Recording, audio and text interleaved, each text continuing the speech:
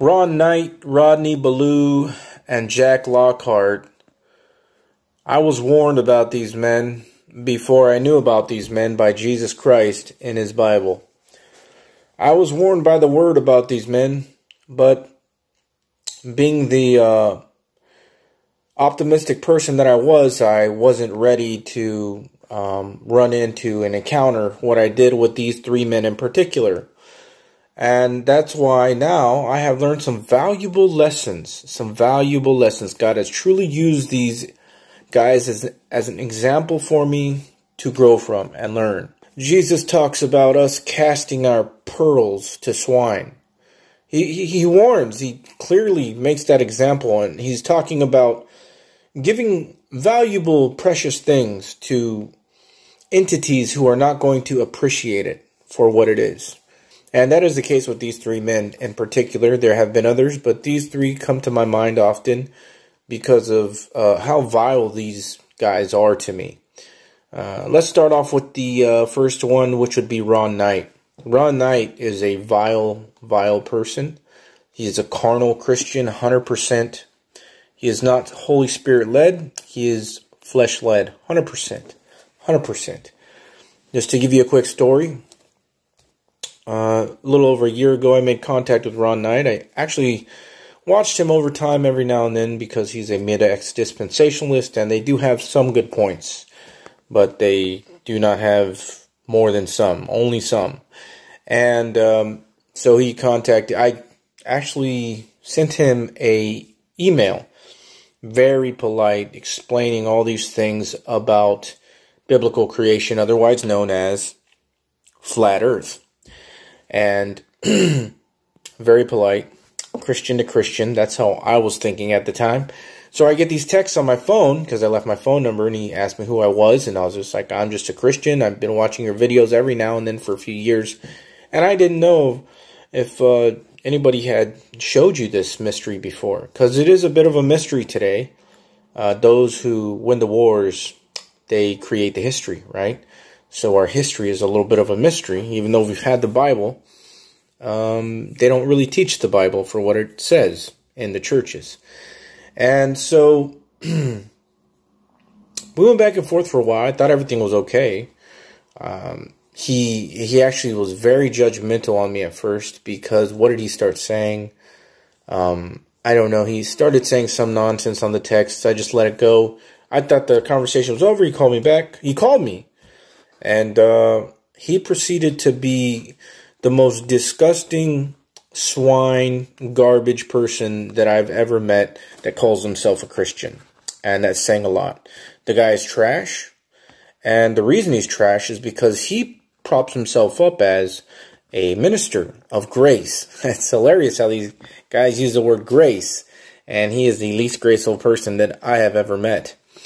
And he proceeded to tell me, talk over me, wouldn't let me talk, under his breath. Every time I tried to speak, he would ask me a question. I try to answer, and the whole time I'm answering, he's speaking under his breath about me. So then he kept telling me to put my money where my mouth was.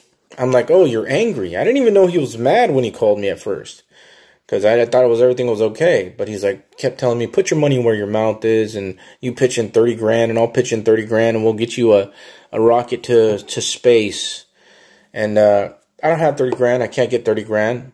I use a cell phone for what I've been doing for the past 7-8 years. I don't ask for money, although I've been offered money many of times, but I don't need it, so I don't ask for it. I can give the gospel freely, just like the Bible talks about giving the gospel freely. All things you freely receive, freely give, and I'm able to do that, so I don't ask for money. But anyways, as I proceeded to tell him, you can't go into space because there's a firmament up there, a vaulted dome. But I got halfway through that sentence, he hung up on me. I mean, it was the rudest call. Rudest, nastiest person.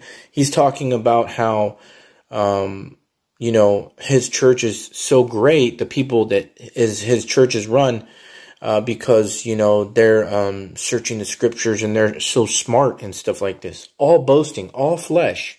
All flesh. And it was almost just like talking to a Pharisee, but he calls himself grace. But it's the same pattern. Ecclesiastes 1:9, all the same things over And Ron Knight left a really bad taste in my mouth for up until today. Every time I think about it, I go, man. And I let him get away with it. I didn't retaliate in any way. Didn't call him back or text him back anything nasty. Thought I was doing him a favor. And he said he had been told about flat earth for 15 years and he's been denying it. So that's going to be on him and the judgment seat of Christ if that's how all this works. So he is a nasty, disgusting person to me. I also seen a teaching of him where he used to say that the ministers of Satan in 2 Corinthians chapter 11 verses 14 and 15 are actually saved because they believe. That's what this guy actually taught. And the book of James says that even the demons believe that there are one God and tremble, the devils, right? And I said, well, the book of James, oh, that's written to the 12 tribes. Yeah, but the spiritual application to all that stuff still pertains. The spiritual application, that's what mid-acts totally kills, is the spiritual application of the entire Bible in all dispensations. It's so similar, so similar. But these guys kill it. That's why I got out of that mid-act stuff. Although there are some points, they take it way out in left field. So that's Ron Knight. Okay, he's a disgusting human being. And then we have Jack Lockhart. Jack Lockhart has a little ministry, I guess you can call it. I called him just because he was a right divider years ago. About a little over a year ago. And I proceeded to tell him, I think that I'm casting pearls to these guys, right? I'm thinking in my mind, I'm doing these guys the favor to really show them something amazing about flat earth. And as soon as I started mentioning it, he was okay at first. But then I said, well, what about Joshua's long day? How did God stop the sun and the moon, but he didn't bother stopping the earth? How would any of that work? If we're spinning around the sun at 66,000 miles an hour and the earth is spinning at 1,200 miles an hour and everything's flying through space at 490,000 miles an hour, how did God just stop the sun and the moon and lengthen the day? It doesn't work. First things out of this man's mouth was, well, he could have stopped the earth, couldn't he? So all of a sudden this man went from, I only believe in Scripture to, I believe in something completely outside of Scripture that the Bible doesn't say at all. So he literally, it was like the biggest hypocrite person I've ever seen. He gets on people for not believing the gospel. Believe that Jesus died and rose for you and he paid for all your sins. They won't believe it. They always want to add work, so but they won't believe it. All the time you see him ranting and raving like that. And then all of a sudden when I ask him something, he says something Scripture doesn't say, makes something up out of his own imagination. Disgusting that these men actually put themselves up as preachers and teachers of the word. These people are supposed to be the pillars of Christianity behind the pulpits. Why do you think a lot of real people, real Christians, don't bother to go to these churches? Because they're just so full of crap. These people are not the pillars of Christianity. So that's Jack Lockhart. Complete hypocrite, nonsensical. I can't ever listen to a guy like that again. Because you can't take him serious after that. Can't take Rodney Knight serious after that. It's all garbage. Then we moved to Rodney Beaulieu. Rodney Beaulieu, who I made contact with a few years ago. This was a little longer ago, maybe like 3 years ago. This is my first contact, actually, with one of these dispensationalists. And I talked to him about it, and I said, don't you preach flat earth? Because I saw him preaching against NASA, saying that they're all fake. And I thought I heard him say flat earth, and said, no. He says, I'm Ecclesiastes 3:11 guy. So I didn't have my Bible in front of me there. I couldn't quote it. And what Ecclesiastes basically says, paraphrasing, is that no man can know everything that God has created from the beginning to end. So how Rodney Beaulieu takes that scripture is, nobody can know anything about creation.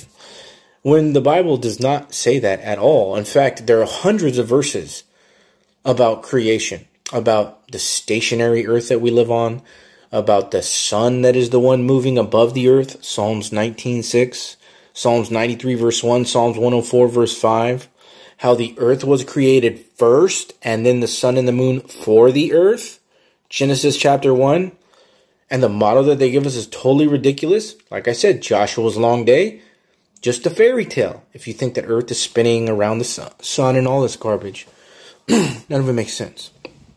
So he copped out. He made a verse say something that it did not say. It doesn't say we can't know anything about creation. It says that we can't know everything about creation. Just like I can't tell you what the sun is made out of, or what the firmament up there, the vaulted dome, is made out of. Okay? I can't tell you how long and wide the earth is. I can't tell you the specs of these things. But I can tell you roundabout what we're in and what we're on. That's what the Bible talks about. But no, leave it up to these guys who are so biblical, right? But then when you actually show them Bible, they're not biblical anymore.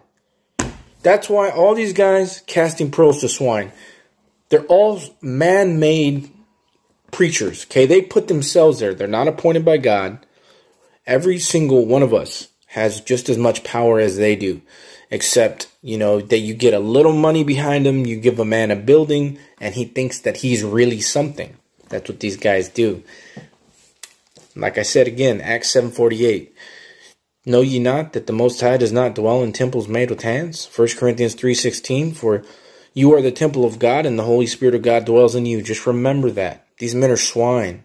I'd say Ron Knight, out of all of them, was the most disappointing for the way that he actually treated me as another Christian. Rodney Beaulieu didn't treat me like that necessarily, and neither did Jack Lockhart. They were just total hypocrites, and Rodney Beaulieu changing taking something completely out of context. Jack Lockhart making something completely out of his imagination to fit what he wants to believe, creating a god, a false idol in his own mind.